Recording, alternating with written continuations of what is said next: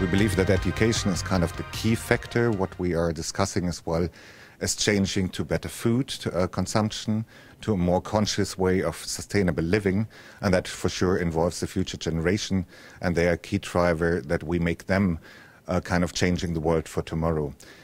We can do this for the already educated ones and the ones not so close to education. You have to go a little bit more by state ruling, which can be by taxes, which can be by subsidiary motivations for e-cars or for e-bikes and other ways. So the state has quite a role to play, and you can do it via your money pocket as well.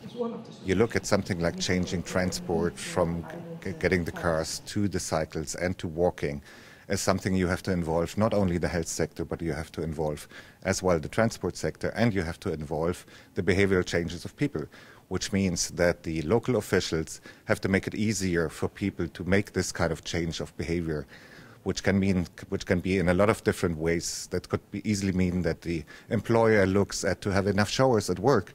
So if I change from my car to work on the bike and I run my 10 kilometers, I have to take a shower before I go to work.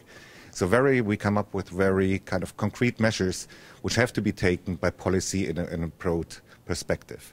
So what we are trying to do in environmental health is getting all sectors around the table to find solutions which are practical for all.